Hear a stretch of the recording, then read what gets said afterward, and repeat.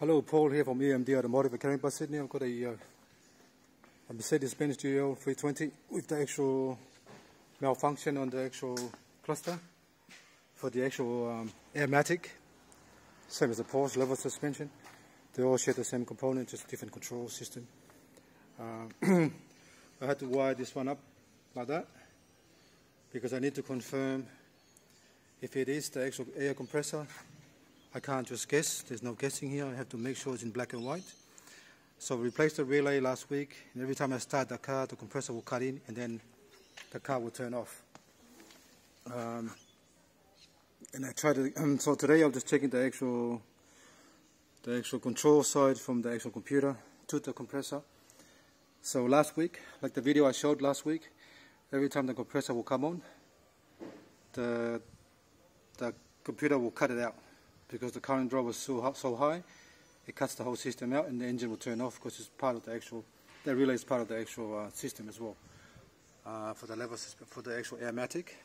So I have disconnected the pressure sensor side, and then now I've checked all that. This control side is fine, so I'm going to start it up and see what happened.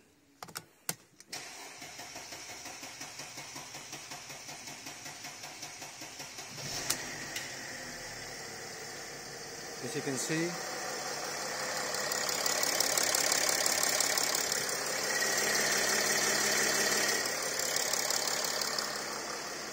the car is running and the compressor is not, the car is running, and the reason why the compressor is cutting out because there's a short circuit with the actual pressure sensor, which is part of the actual air compressor.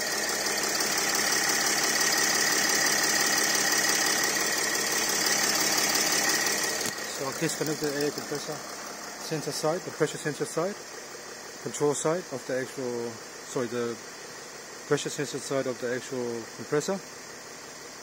And now the car is running, not cutting out, so I can confirm that we have a internal short circuit with the actual disc compressor here, causing the car to actually shut down.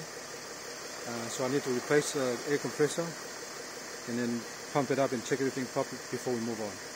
Alright, thanks for watching and please subscribe.